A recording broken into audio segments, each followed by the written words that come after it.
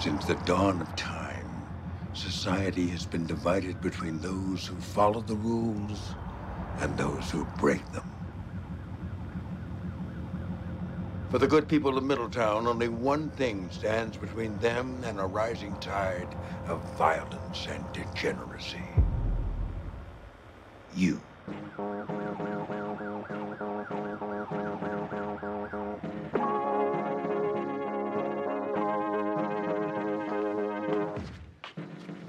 Hello, and welcome to Survival Skills, a new training video from Survival Solutions created specifically for the graduates of the Middletown Police Academy. In the next hour, we're going to be providing you with the information you need to transition from your training into an active field position. Now, I know you have a lot of questions, and we'll get to them. But right now, there's somebody I'd like for you to meet.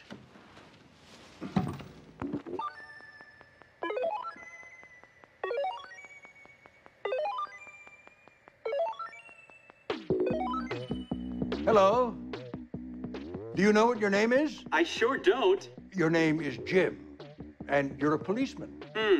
I don't know if I have what it takes. Well, are you brave? I think so. Are you compassionate? Sure. Are you a hard worker? You bet. Then you'll be A-OK. The most important qualities a policeman can have are honesty, diligence, and a commitment to justice, no matter what. That sounds like me. Sure does. Now, Jim, we're going to follow you through your first year as a police officer. And I won't lie, it's not going to be easy. But at the end of it, you will have learned some valuable survival skills. And you will too. Now let's get started.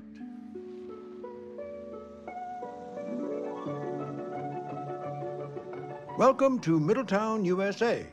Population 34,000. It's a typical American town, 89% white, with a median income of $70,000. In 1988, the town voted overwhelmingly for Ronald Reagan, despite the fact that he was not running for election. This is the town Jim will call home. We're putting Jim in a sensible 2-bedroom house in the suburbs, the kind of place no one would ever want to leave. Now, first things first, let's get Jim dressed. Oh, no. That may work for the ball game, but it doesn't meet the high standards of the Middletown PD. That's better. What's this?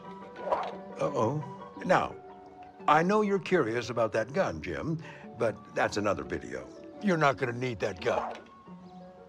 Something we often forget is that police officers are real people with real lives. Let's give Jim a life of his own. And what home would be complete without a lady of the house? I make my own jam. Now, let's get Jim to work. Wish me luck, honey. Luck!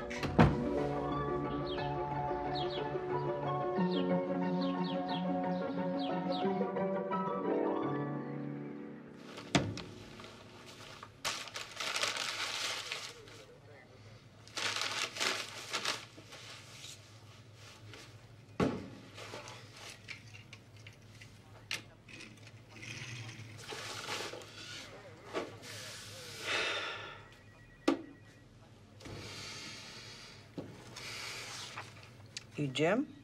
Yes, ma'am.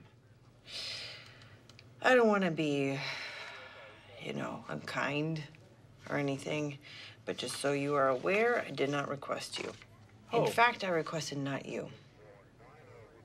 How old are you? I'm 30. Right. And you seem kind of keen for an old guy, which worries me. I don't need a bunch of fucking questions all the time. Questions certainly can be annoying. Okay.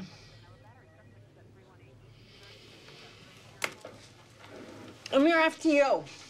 I've been doing this a long time. So just do what I tell you, follow the rules, and you'll be fine. I'm excited to learn. Whatever you say. Whatever you say, boss. Oh, my God.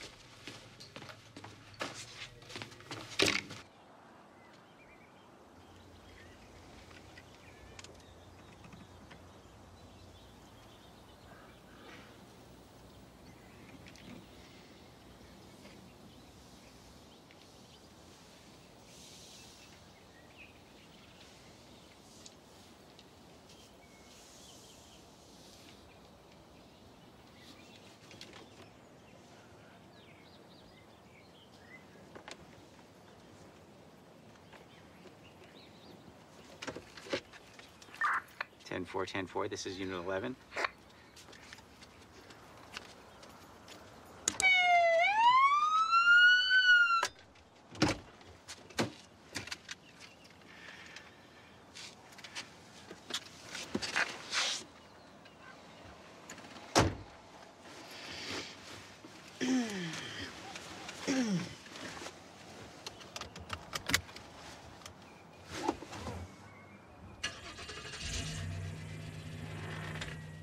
The job of a policeman is unpredictable.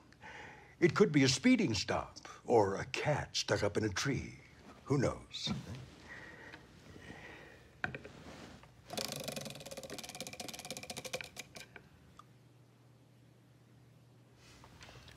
Oh. Well, cadets, it's not all sunshine and lollipops out there. Sometimes you have to get tough. And Jim's first assignment is about the toughest there is. But before we get started, let's take a look at some basic principles. Domestic violence calls are notoriously unpredictable, emotional, and deadly. And we've developed a 5-step plan to help you navigate these tricky situations. And we call this the SMENS system.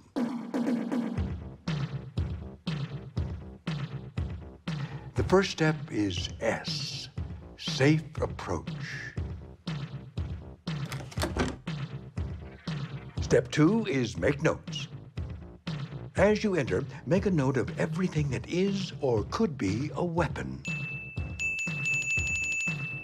Step 3 is E, emotions. Before you say anything, look carefully at the faces of any occupants in the room. Step 4 is N, partition. Try using an open-armed herding technique like you'd use with cattle. And finally, step 5, S. S stands for solve. Once they've calmed down, bring the disputants back together and have a frank, honest talk about what happened. Everyone is calm and no one gets hurt. SMENS. Now, let's see how Jim does. Nobody called you. Thank you for that. Will you just stop interrupting? So everything's fine. We're all holding hands. The national flag. You're fine. You're goddamn help. Holding. What were you raised? In a barn? You fucking.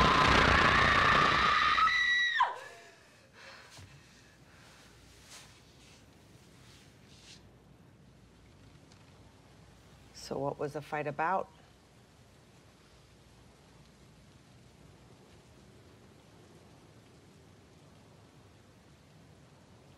Nothing.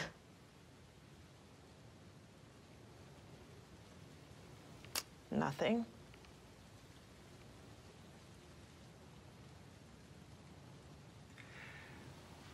Look, I'm not proud of this, but we were arguing and I was belittling her intelligence. She never finished college. She's insecure about it. She feels like she can't get a job, like she's dependent on me. And sometimes I needle her about it when I'm stressed out at work. But that's no excuse. I know that.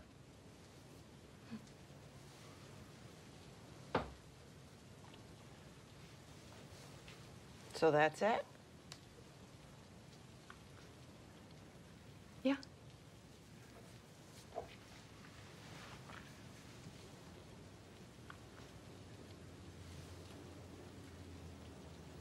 Okay.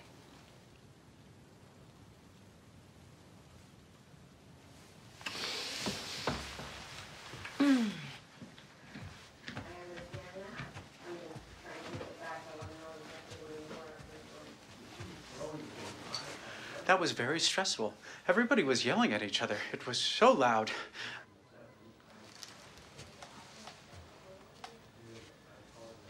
I'm sorry. Is it always like this for you here? Don't worry. We'll get this sorted out. He'll never hurt you again. That's a promise.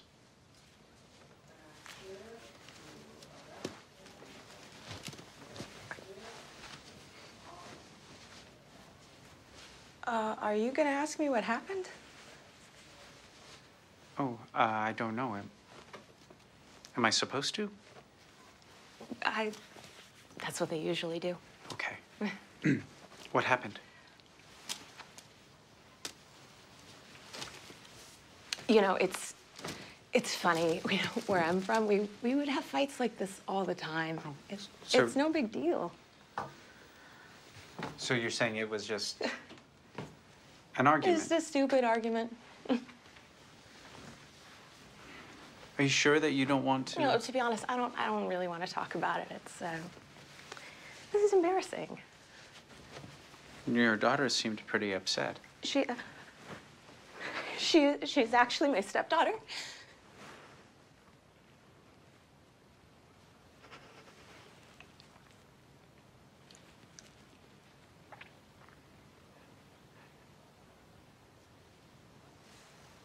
If you need anything, either of you, for any reason, let us know. Absolutely. 100%. Thanks again. Thanks, officers.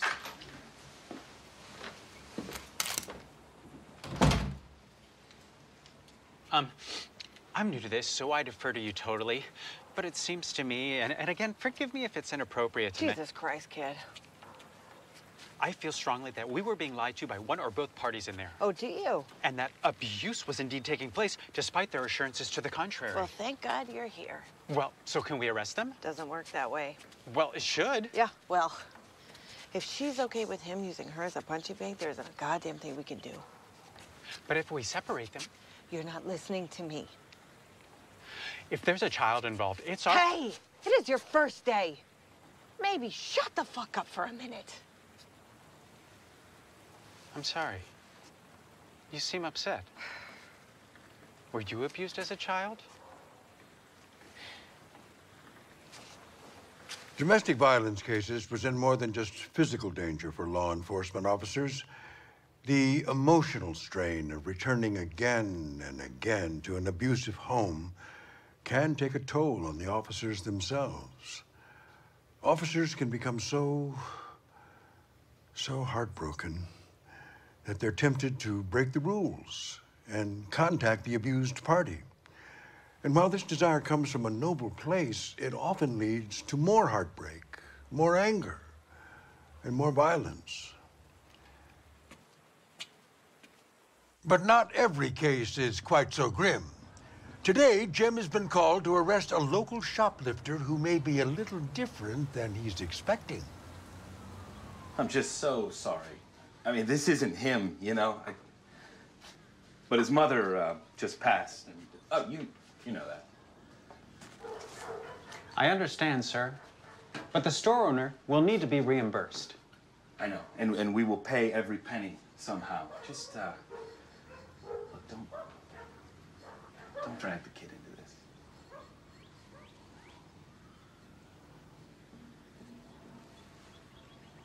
I could really go for a cup of Joe. Oh. Yeah, sure. Oh.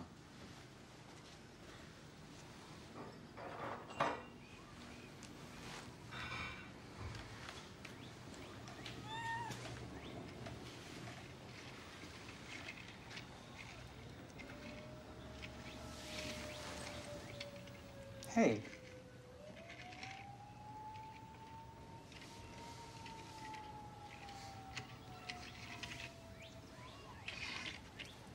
Would you like to race?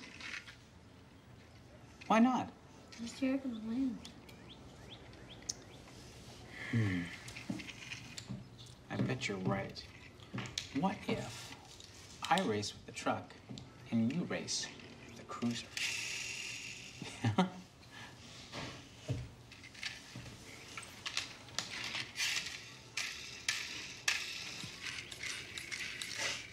I just screwed.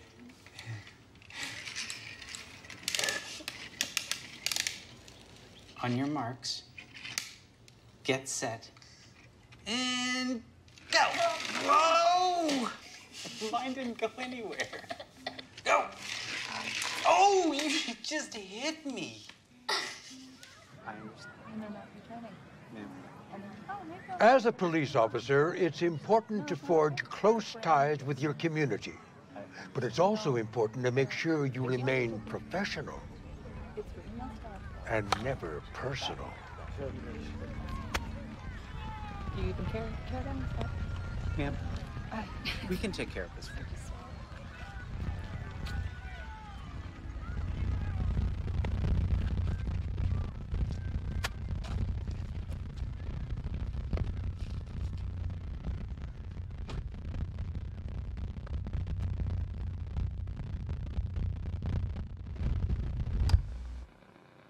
Let's give Jim something else to worry about.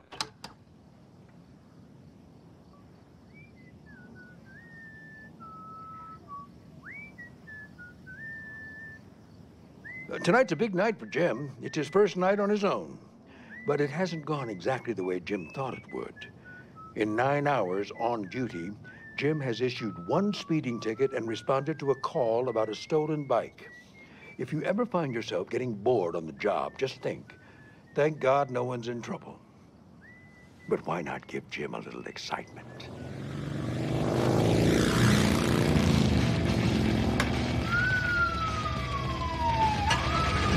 Sir! Sir, could you please return to your vehicle? Care to remove your helmet? Could you remove your helmet for me, please? You were going pretty fast, sir. Got up to double the speed limit. Kids could be playing around here.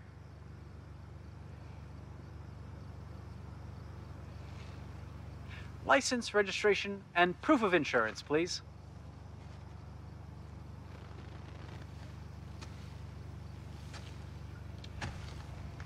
I would consider it a personal favor. Sir, I must ask you to please keep your distance. Don't.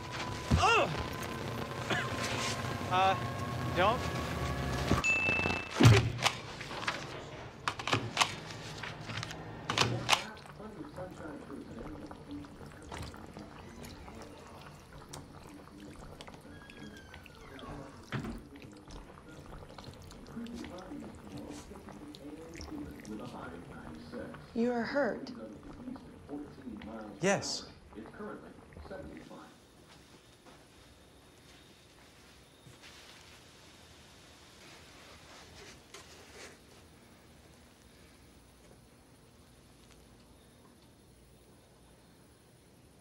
Do you sometimes think that the assumptions you've made about life and people are wrong?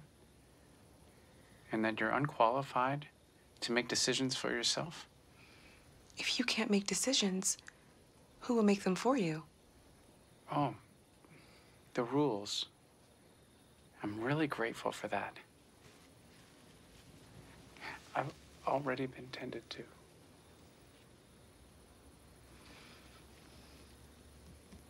You're embarrassed. I feel stupid. Everyone will see my face and know what happened.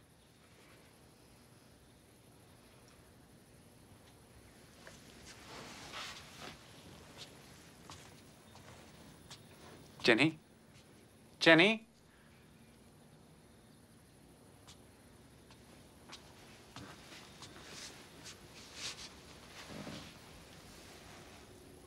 There. Now we are the same.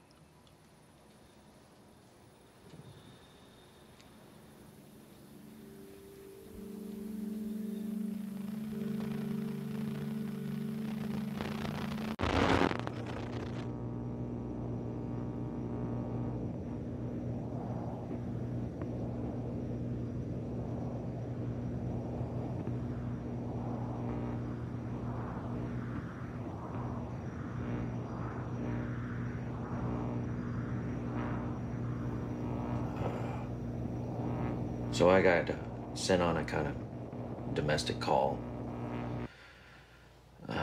14-year-old girl's having it out with her grandparents. She calls her grandma a bitch, tells her to shut up. So I lay out some ground rules. I talk about, You know, family, responsibility, drugs, sex, stuff.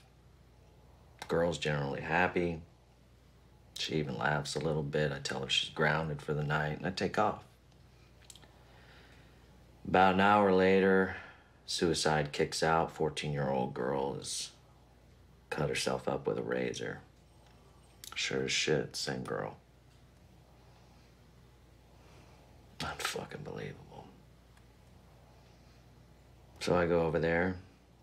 There she is, arms wrapped up in a towel. I ask her how we got from cleaning our room to carving ourselves up. I mean, what the hell happened in the 60 minutes I was gone, right? So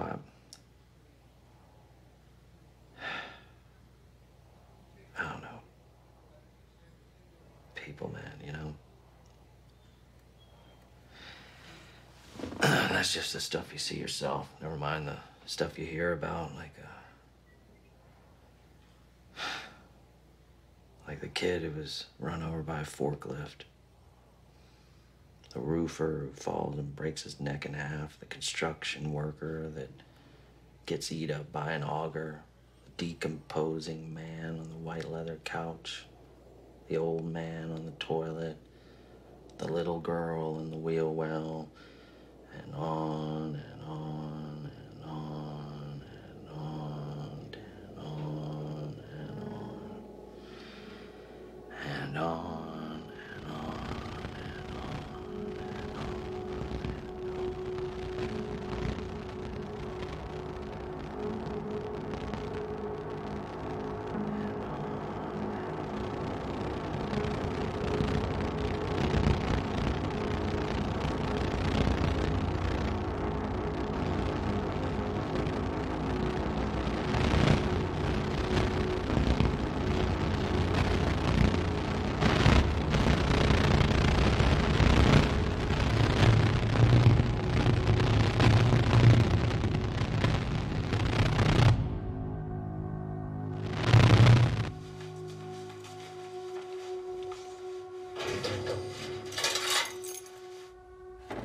Headed out.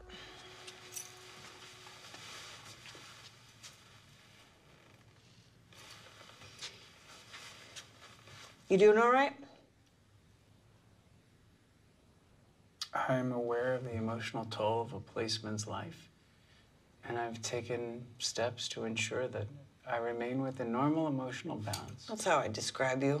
People ask, and I'd say, he's within normal emotional bounds.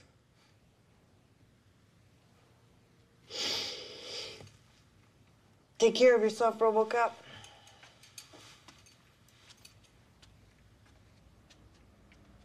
Even for a busy cop, it's important to make time for your loved ones. And so Jim decided to head home.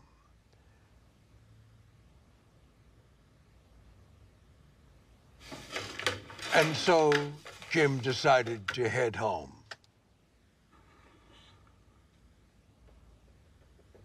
And so, are you listening to me?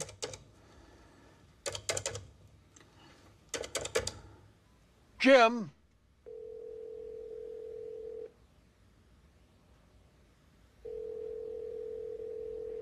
Hello? Hello? This is Let's try that again, shall we? Everybody makes mistakes, but as long as you learn from...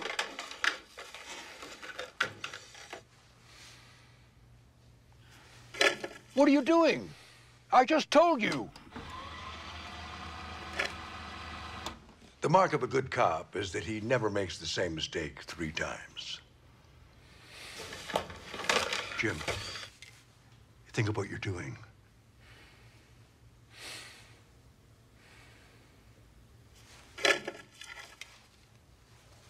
What if Mark is home? What if she won't talk to you? What if she tells the chief that one of his officers is harassing her? Just hang up, Jim. Jim, this is your final warning. Jim! Hello?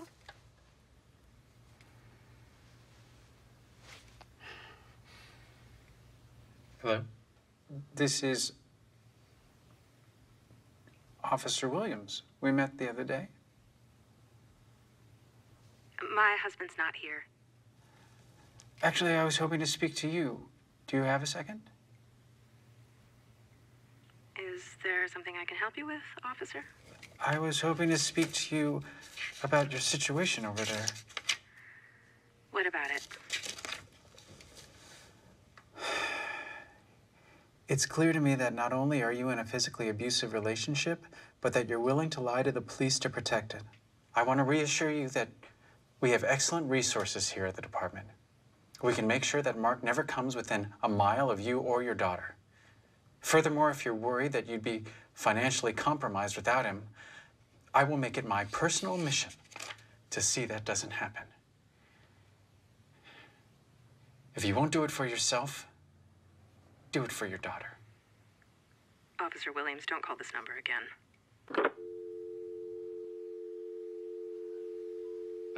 Hold on a second. Where's the damn script?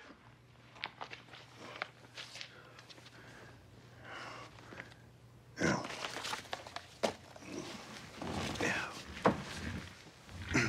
In your first year as a law enforcement officer, you'll face your share of temptation. If you found yourself in this sort of situation, who would you turn to? Your chief, your priest, a favorite teacher from high school? All acceptable. In Jim's case, he turns to the man who knows him best, his father.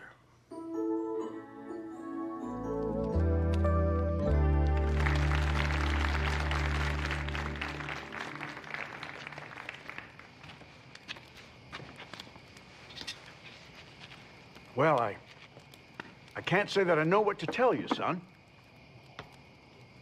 Oh. It's a very complicated situation. I was hoping you might tell me to follow my heart. Well, instincts are important, son. But so is following the rules. But then again, so are instincts.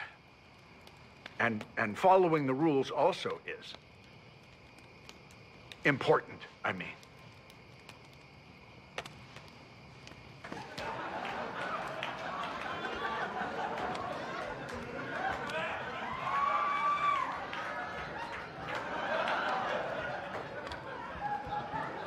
If there wasn't a child involved. Oh, son.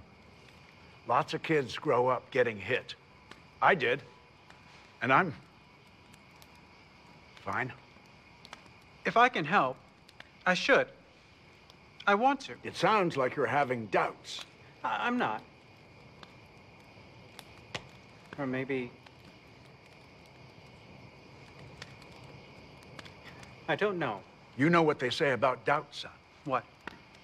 Well, in Matthew 21:21, Jesus says, "Truly I say to you, if you have faith and do not doubt, you will not only do what has been done to the fig tree, but even if you say to this mountain, be taken up and thrown into the sea, it will happen."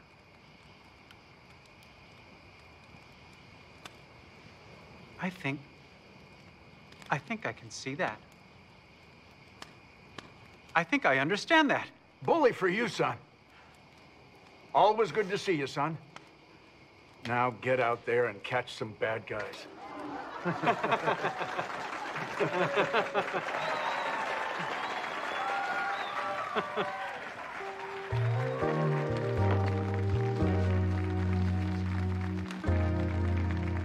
Because it's over like BAM! Bam! Bam, bam, bam, bam! Bam, bam, bam! Bam! Bam, bam! Bam, bam! What do you think it's gonna be like, huh? You think your guy's just gonna stand there like, oh, hey, officer, let me just take my knife out real slowly. Wrong! Do you know what safe combat distance is from a knife combatant? 21 feet minimum. That doesn't matter if I'm fighting in an open street, a crowded room, or on my house boat. Now, can I get a volunteer? Awesome. I love your energy. What's your name? Jim. Now, say I come at you with a reverse grip, slashing side to side like this. What's your best defense? Well, first I would evaluate whether the subject is a violence risk. I would then perform the 5 components of arrest: a verbal warning, approach of the subject,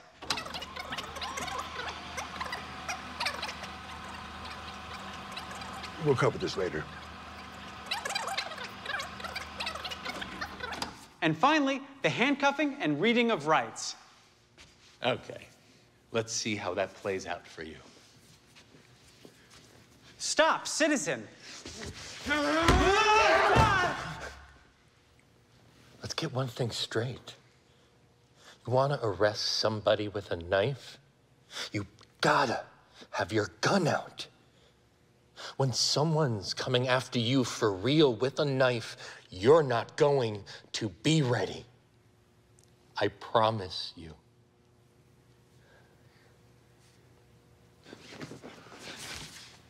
Okay, pair off and let's practice some shit.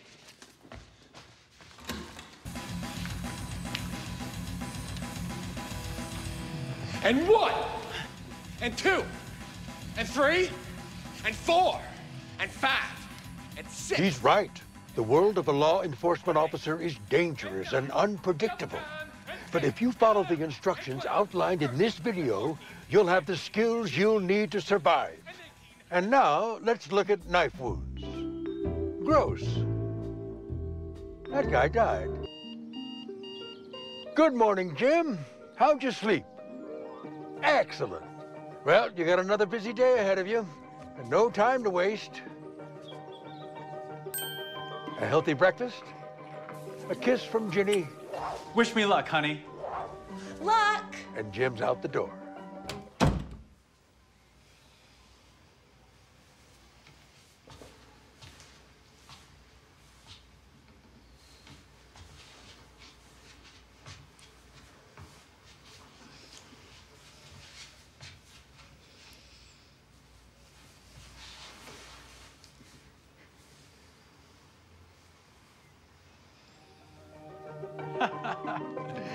No, you stop.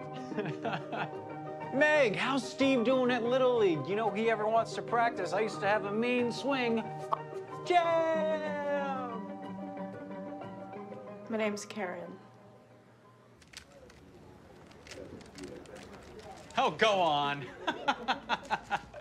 You wanted to see me, Chief? Yes, hi. Come on in. Well, listen, gosh, you have had one heck of a month here, haven't you? Well, I received a letter yesterday from Mr. Howard Skellman. He says Stephanie's widower. You responded to a call at his home? Yes, sir. It says here in the report that there wasn't any food in the house and that the son had been shoplifting. Yes, sir. It also says in the letter that you purchased $200 worth of groceries and delivered them to his home. Have I done something wrong, sir? Listen, the only reason I know about this is because I received this letter from Mr. Skellman. Now, maybe you were nervous because, well, maybe you thought you'd crossed the lines or something. But I just have to say that I think what you did was wonderful. It was really, really wonderful.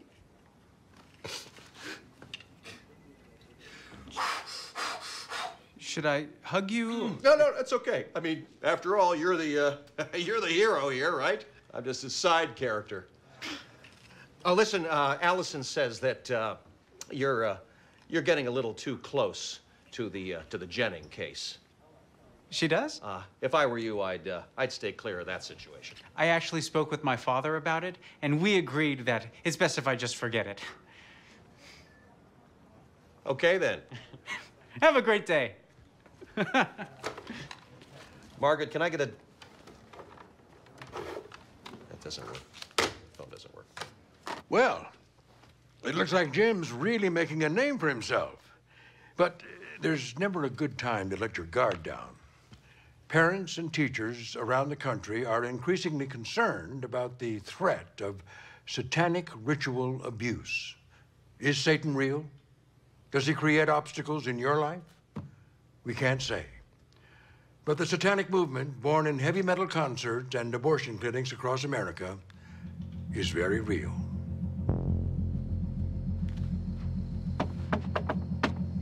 This is the police. Hello?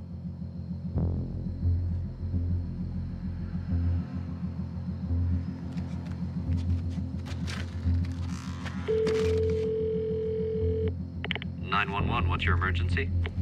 Yes, hello. I live on Cherry Crest, and I just saw a group of teenagers entering a house across the street. Okay, ma'am, can you please tell me exactly what you saw?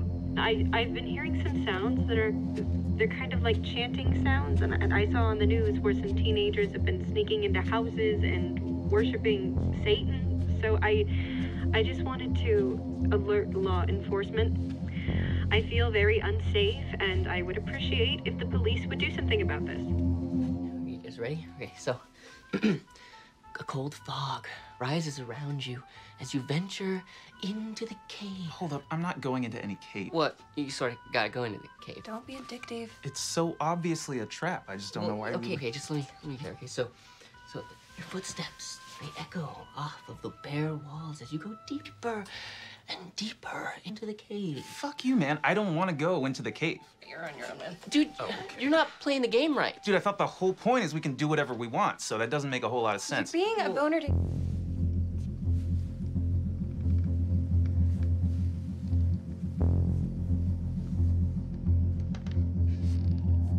Dave, come on, just say it. Stop. This is your great fantasies? You want to go into a cave? No, it's fucking Stop being stupid. such a fag, dude. Hey, fuck you, man. You don't get to call me a fag, Fuck asshole. you're in my house, man. Why don't you go play your action figures, man? No, hey, stop it. What are you doing? Fuck! Man, you hit me right by fucking nose! No, I'm not. Freeze! Turn that off. We weren't doing anything.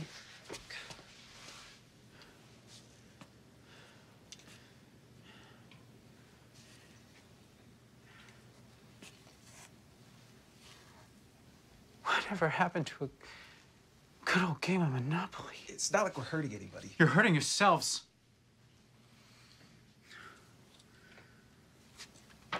Whose house is this? You. If I come back here and you don't have at least one decent American hobby, I will put you in jail for the rest of your life. Now go on, get out of here. Parents must be worried sick.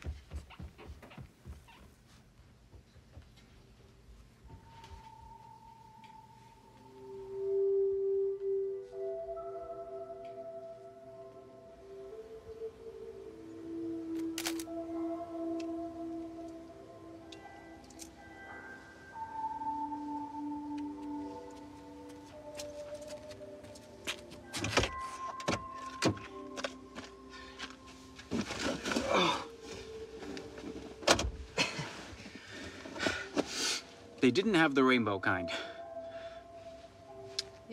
That's okay. Hmm.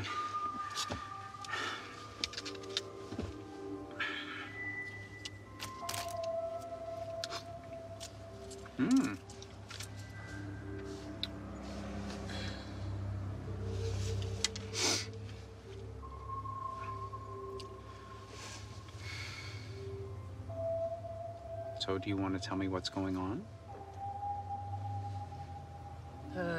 I don't know.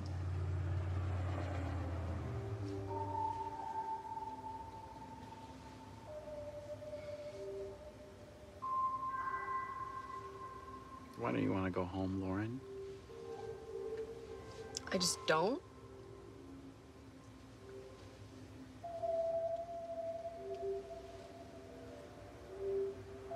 Is it safe for you there?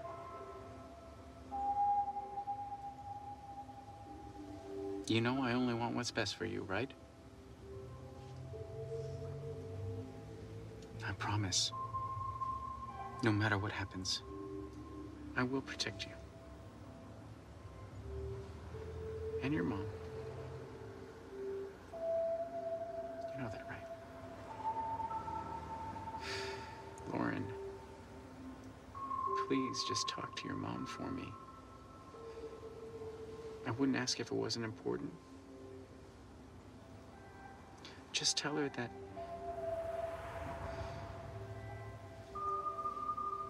that if she really cares about you, that she'll contact me. You can tell her that, right?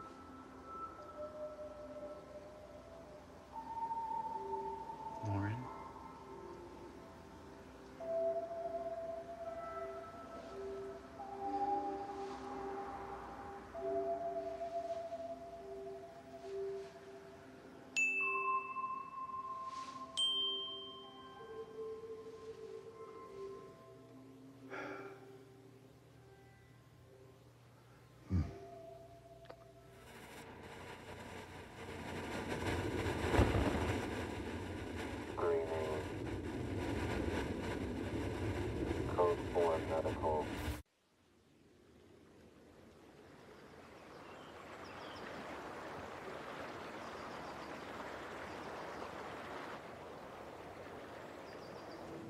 I understand what you're going through, and I'm offering you my support and my concern. I don't need concern. I need money.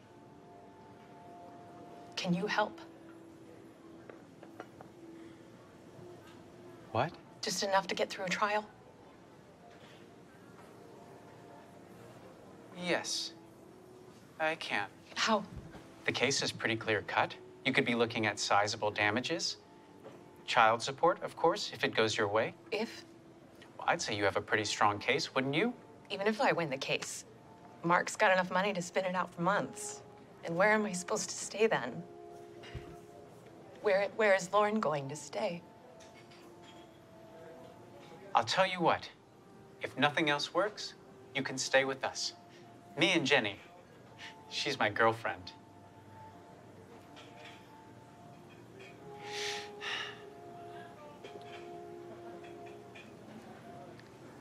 Well, thank you, Officer Williams. I think I'd like to handle this myself. Mrs. Jennings, please. Please do not call my house again. There are other avenues we can explore. Like what? Okay. Okay. There is a receptionist position opening up at the precinct. You can't offer me that. Let me try. There are a number of resources from the Battered Women's Shelter and contributions from my church. Please, let me do this.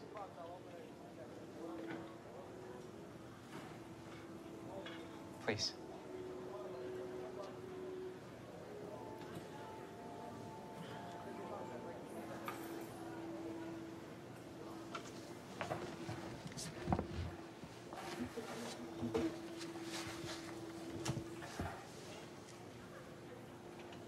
If I were to agree, what would happen next?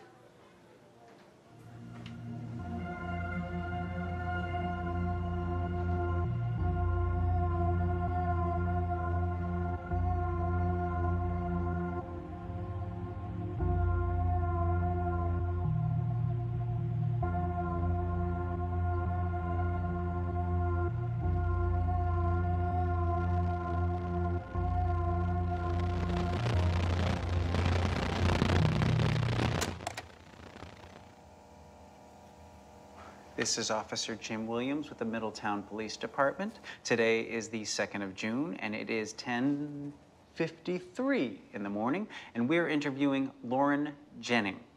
Jennings? Jenning. That's Jenning.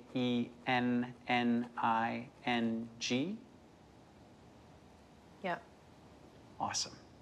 And how old are you, Lauren? 16. Great. And where do you go to school? Middletown Prep. How do you like it? It's pretty fun, actually. What's your favorite class? I guess photography. My dad got me this camera. He did. Great. It's cool sometimes. Great. So, before we get started, there are a few rules. First, If I ask you a question and you don't know the answer, just say, you don't know. Second, if I get something wrong, I want you to correct me. And third, it's really important that we only talk about the truth. So, do you promise to tell the truth? Yeah. Okay. So, Lauren, can you tell me why we're talking today?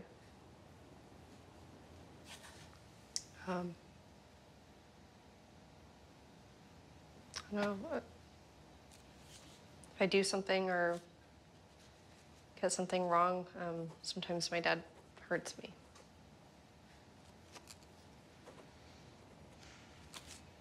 Can you tell me about the last time your dad hit you? He doesn't hit me. What does he do?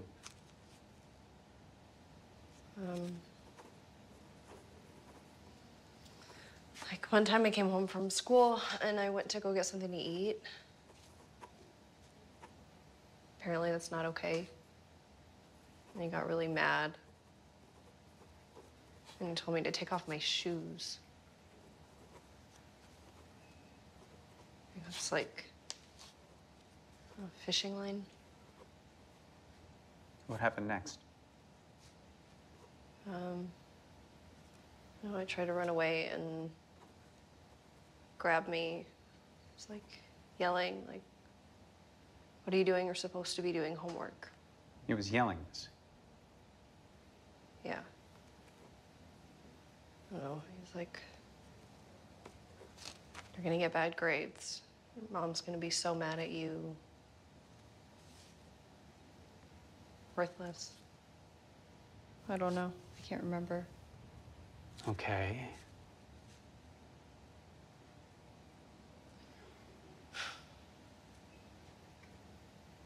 No, and he like wrapped the fishing line around my foot until it started bleeding. And I couldn't really walk.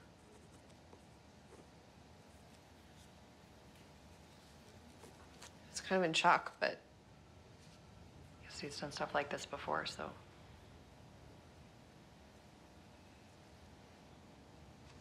And to your stepmom? My mom, you can just call her my mom. Does he abuse her as well? Obviously. Obviously. What other things has he done?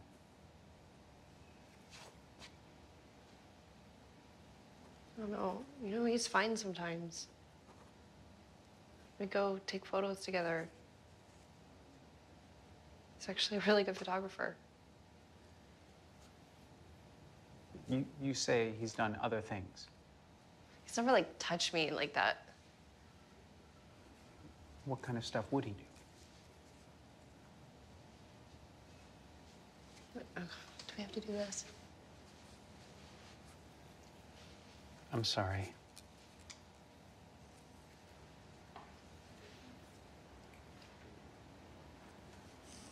Okay.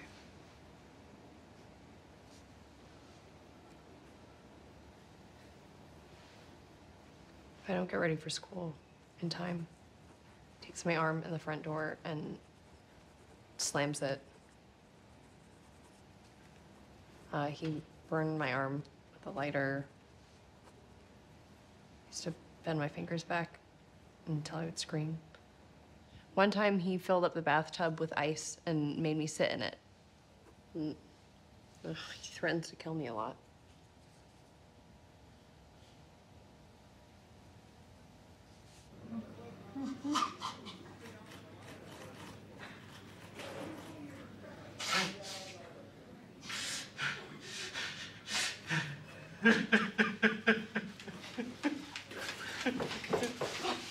Hey, come on.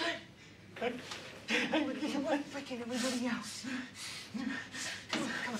Pull yourself together. Come on. Come on. Hey. What is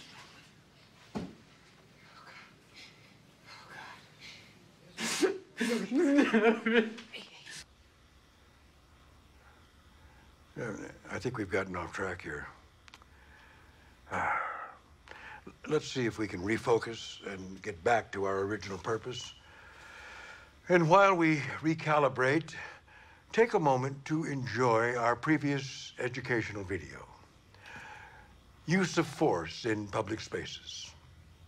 Procedures and practices to control dangerous situations in public spaces, with a special emphasis on crowd containment and analysis, and implementation of appropriate use of force in situations that may present challenges to traditional models of law enforcement threat analysis.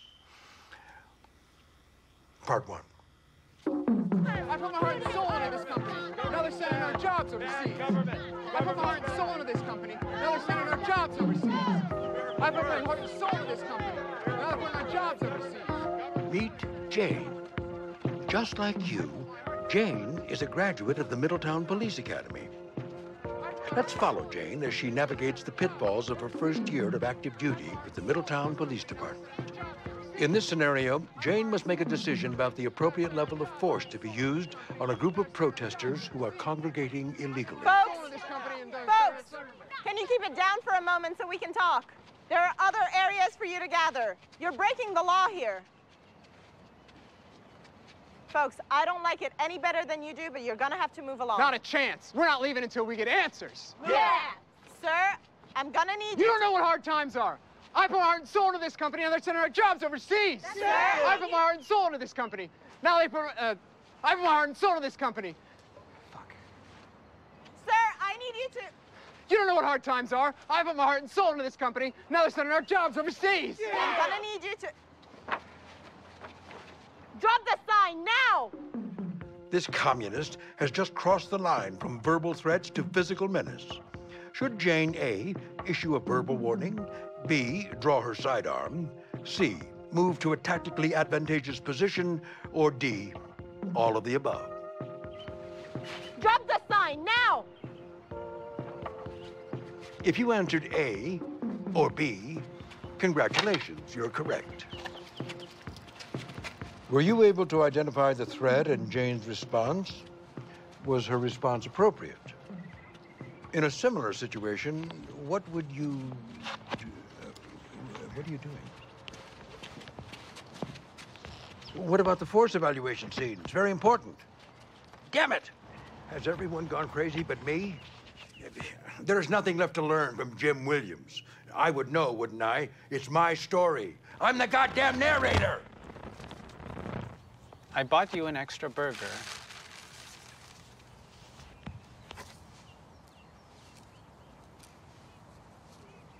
How's the case going? I'm trying my best to avoid it. I realize my objectivity has been impaired. $20 says he gets a slap on the wrist. You know we're not allowed to gamble. Yeah, well, you're taking a hell of a gamble on this lady.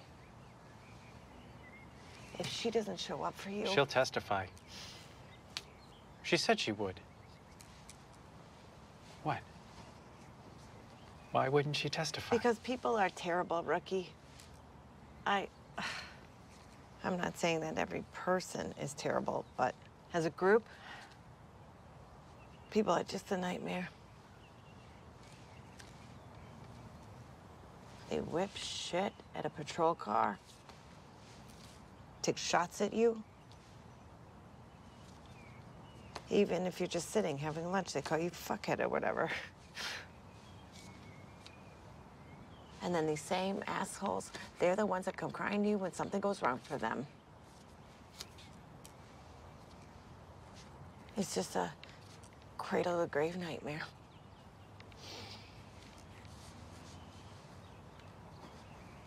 Allison? I think you shouldn't be a police officer.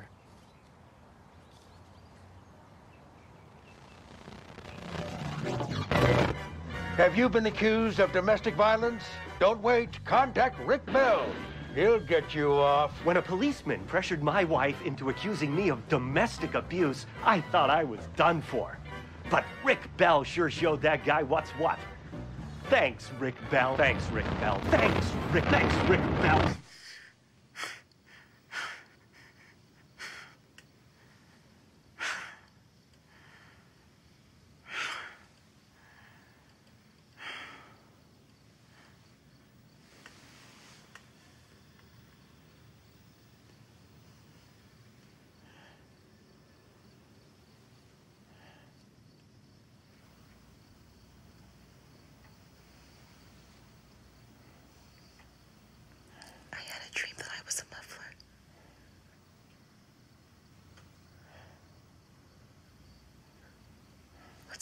Jim.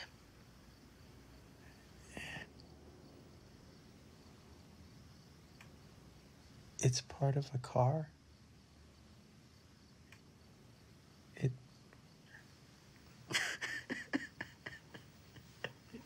It muffles the engine.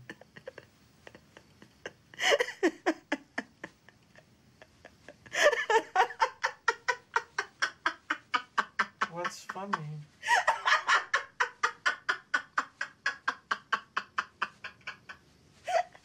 You wouldn't get it.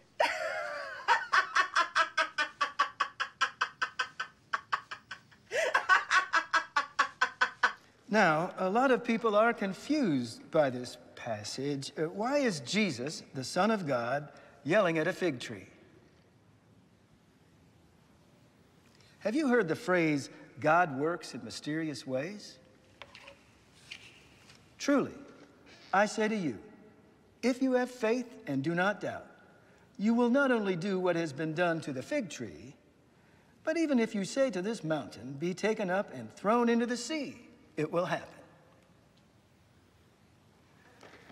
Oh, heck, I know everybody's just praying for the Seahawks right now, so I'm gonna let you out of here in just 1 second. But first, we've got a little housekeeping. First, Jim Williams has an announcement to make. Thank you, Father. Friends, I'm here to appeal to your charity. There's a local woman who's trying to get out of an abusive relationship. Her name is Leah Jennings. And with Father Branner's blessing, today's collection plate will go to finding her a place to live. So if you can find it in your hearts to give a little extra, or if anyone would be willing to open up their homes to this poor woman, I'd appreciate it. Anything would help.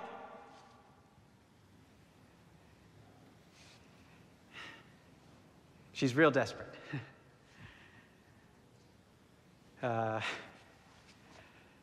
Thanks.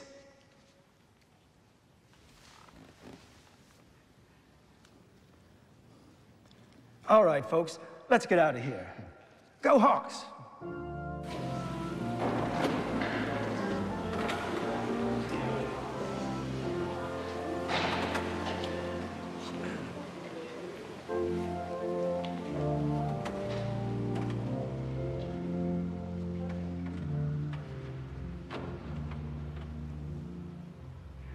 I don't understand. Officer Williams, we are desperately underfunded. Government subsidies are down in half because of fucking Reagan.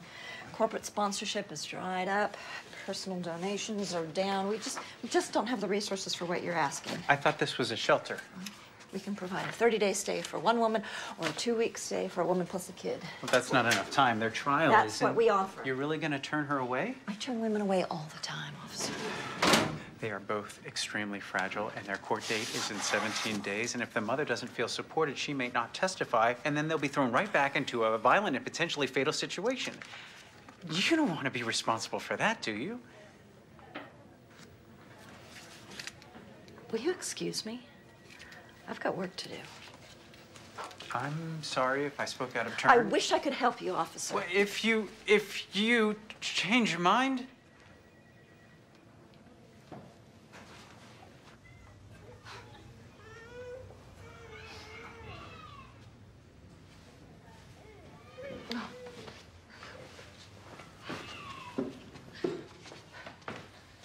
So?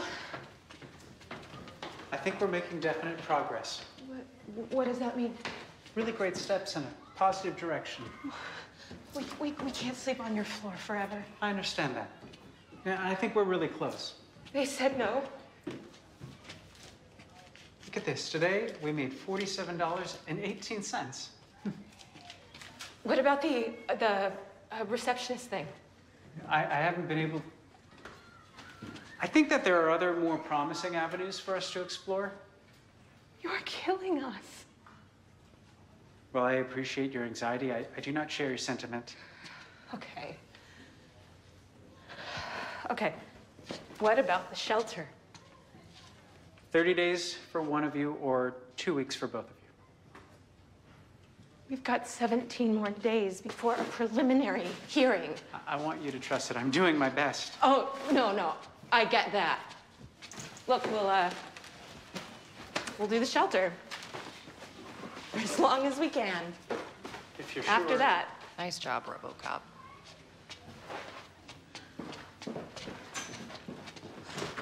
I would really appreciate it if you didn't talk like that.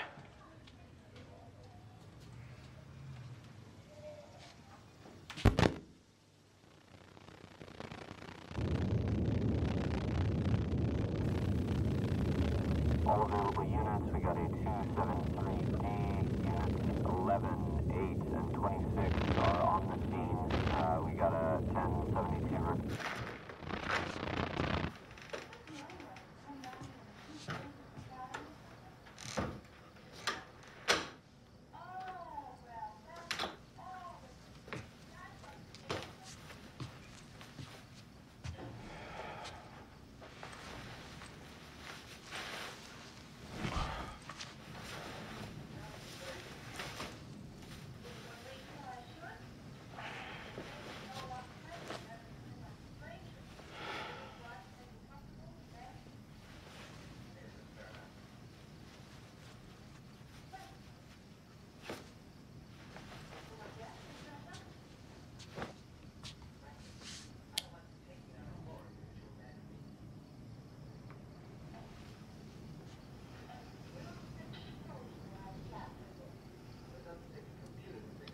Is it my scene now?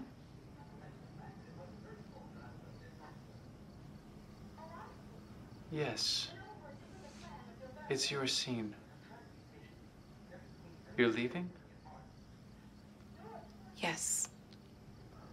Why? It's not because of your job. Yes, it is. It has to be. Late nights? Worrying if I'm okay? It's not that. Are you trying to teach me a lesson? I'm not doing anything to you. Where will you go? Bowling Green, Florida. I sold my good dress and bought a Greyhound ticket. Bowling Green. Bowling Green. Isn't it beautiful? I would just like to point out that I'm capable of change. If there's something that you want that I I'm saw the not name on providing, TV. I would be happy to provide it for Bowling you. Green. There are a number of possibilities I Green. feel we should explore before committing Bowling ourselves Green. irrevocably to some course of action. I can mention how you're the Bowling only Green. person around whom I can relax. Bowling I can Green. tell you more that I feel that without you, I might have no clear reason for living. But in order to save time, I will be brief. Please don't go. Please don't go. Please don't leave me. Please. Please.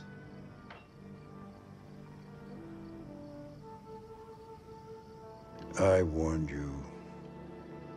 Didn't I warn you? Why don't you ever listen to me, Jim?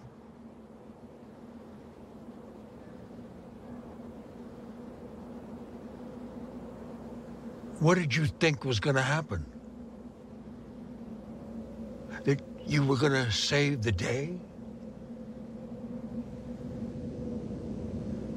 They were gonna give you the keys to the city and throw a goddamn parade? That Leo would testify in open court against a man who had the power to destroy her? That a jury would side with her and her fucking court-appointed attorney? This is your fault. All your promises, all your lies, all your good intentions, you stupid, naive fucking child! Jesus Christ, Jim. What have you done?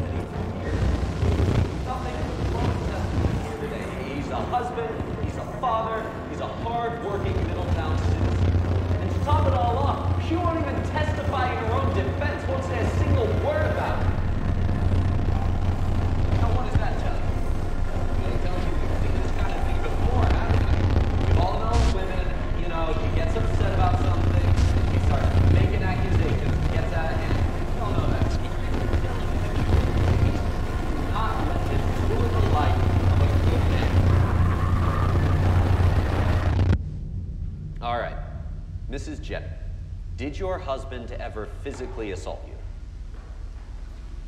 you? Mrs. Jennings.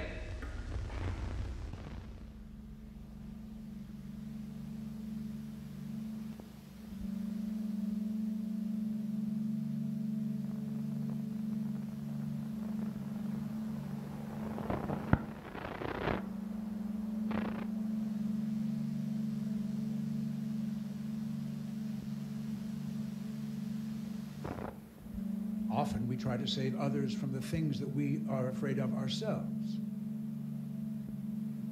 So this need to save everyone is simply an embodiment of your self-protective instincts.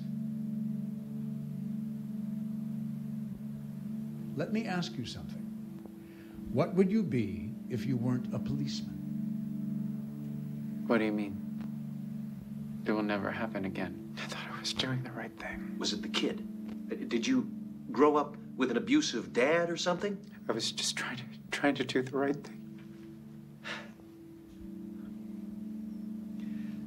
You know, my dad was like that. He was a choker. He was? Yeah, he was. What do you want, a speech?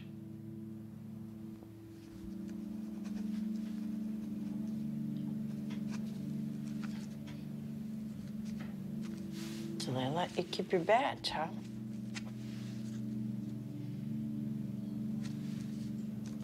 You are some kind of lucky.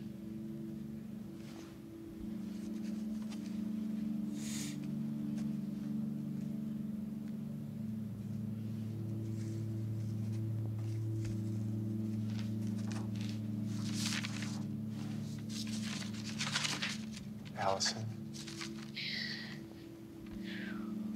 what are you besides a policeman?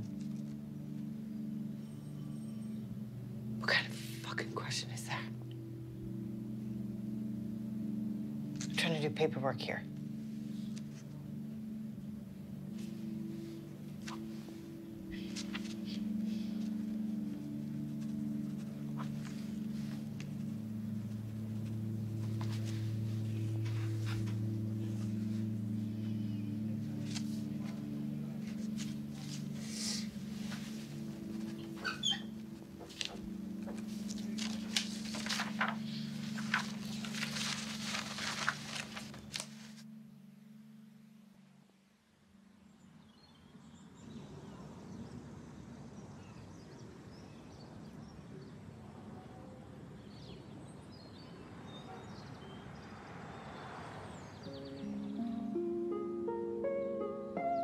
Meet Jim.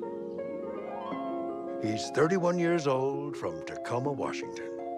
He likes Eric Clapton, fishing, and going to the movies. And just like you, he's a graduate of the Middletown Police Academy. And though today might look like any other day, it's actually the last day of Jim's first year as a Middletown police officer. Yes, 1 year ago today, we met Jim. And by gosh, he's been through a lot, hasn't he? From that little motorcycle scrape to troubles at home to the other issue we won't talk about, Jim's been tested. Wish me luck, honey. But he's turned out A-OK. Good luck, honey. He's forged good relationships with his colleagues. He's gained a sterling reputation in his community. And he's learned the importance of following department procedure at all times. It looks like Jim has gained the skills he needs to survive. And you can too.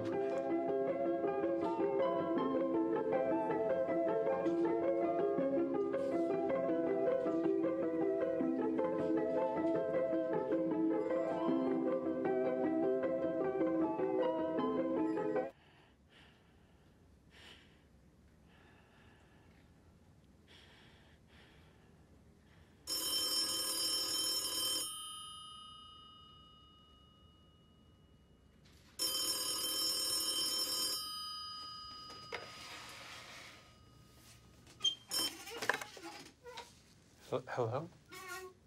Yeah, is this Officer Williams? Speaking. the Officer Williams that called my house? Well, that depends. Leah, say hi to Officer Williams. Mr. Jennings. Get me, you piece of shit.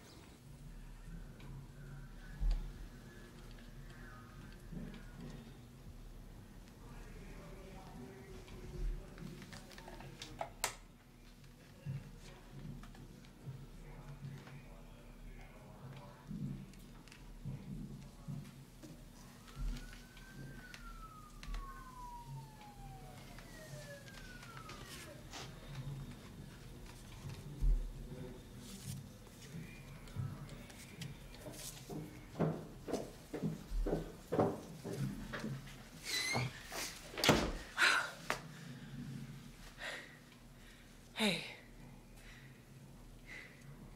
You okay? Oh, Jesus Christ. Listen, the detectives are all done with you, right? You're released. I'll be there on site, okay?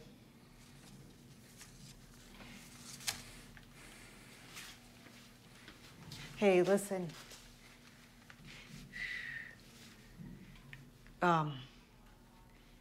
They found them. Both of them, the daughter and the mom. They're okay.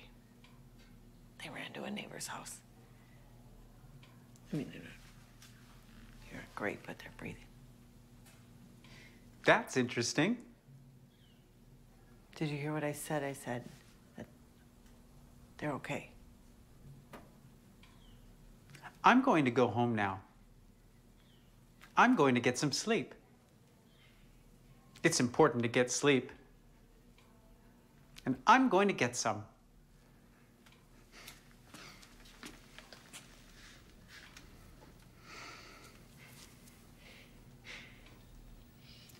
Thank you.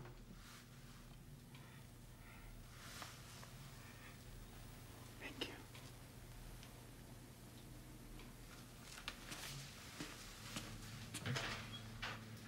you. You call me with anything, okay?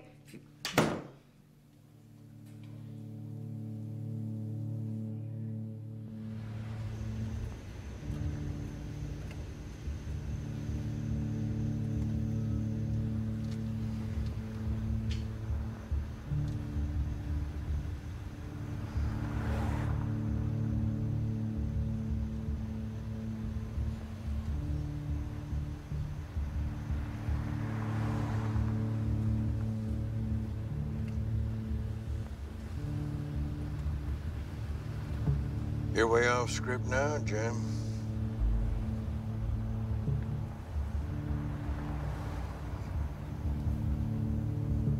What will you do if you find him? Kill him?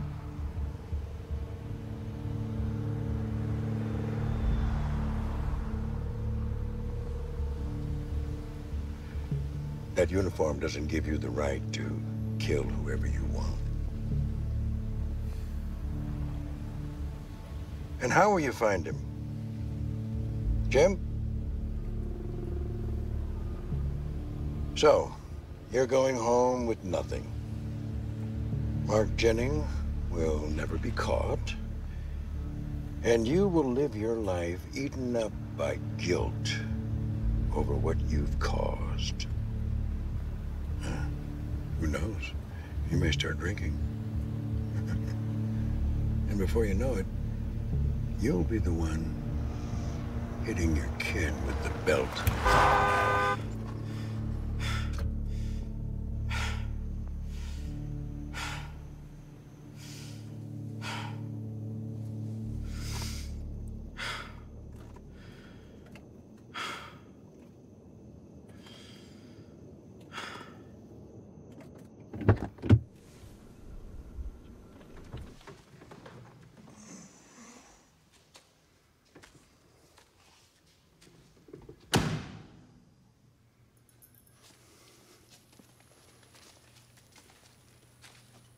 And that's what happens in real life.